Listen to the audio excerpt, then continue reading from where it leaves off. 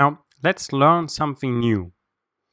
So every time we want to test something, what we are doing is we are starting our server, right? Node server.js. We hit enter, it starts listening, we go and test, then we come back, we make changes, we hit Ctrl C and we restart our server. We do this every time. So after a while it's getting boring, and fortunately there's a solution. It's called nodemon.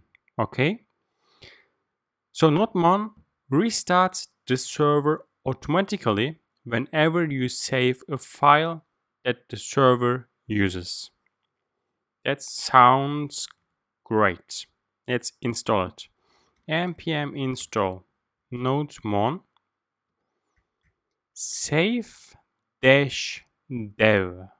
So I say dev for development because we will only use nodemon in development environments.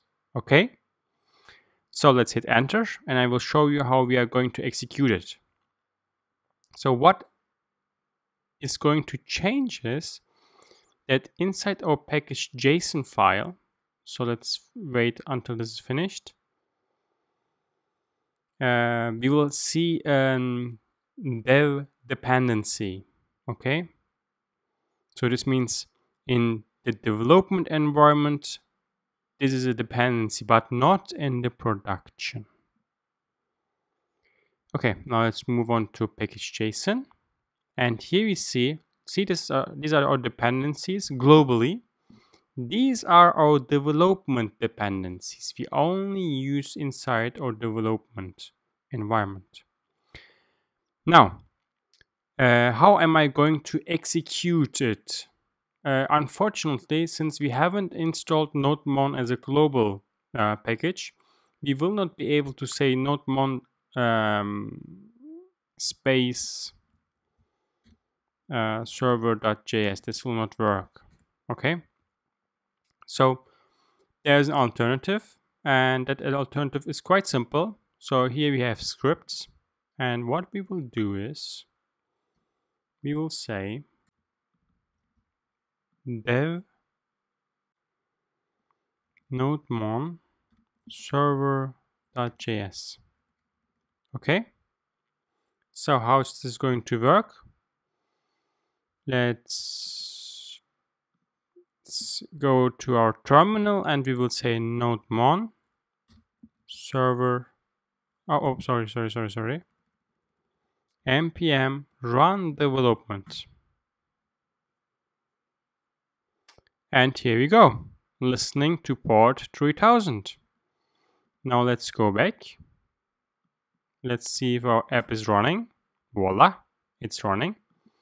Let's see if we get some data on our console. Voila, here it is. And now let's change something. So let's copy this and say hello. I haven't saved it, the file. Now let's save it and look what will happen here. I'm saving it, restarting due to changes, starting node server.js, listening to port 3000. And let's submit. And what we will see is here, hello. So as you see, every time you change something and save it, the save part is important. Once you save it, the server will restart automatically, so you don't have to run node space server.js every single time. So I hope this will help you in your projects. Don't forget to use it in your development environment only. And let's continue with the most exciting part, which is MongoDB.